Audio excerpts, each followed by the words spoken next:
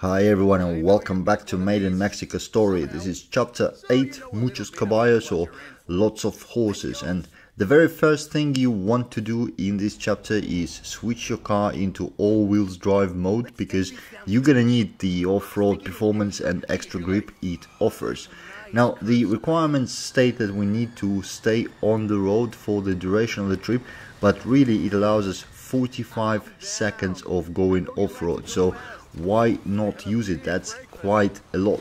We start on the asphalt road, but we get off it immediately by making a jump and driving here in Ekbalan, and from here the strategy really is to drive towards the destination in a kind of shortest possible way while catching the pieces of the road that it offers us. The path I'm showing is not the fastest one, but it's very safe and super consistent.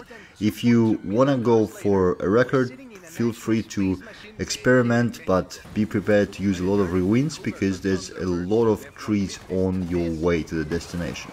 Otherwise, just follow the path I suggest. We stay on the road for a bit here to save those 15 seconds of off-road we have left, and as we finish this dirt road section, we come to this T intersection here.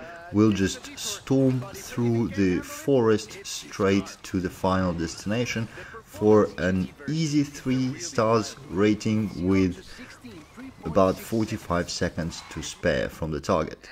I hope you enjoyed it. Thank you for watching, and I'll see you in the next one for the 3 stars of the final chapter. One more thing to look at.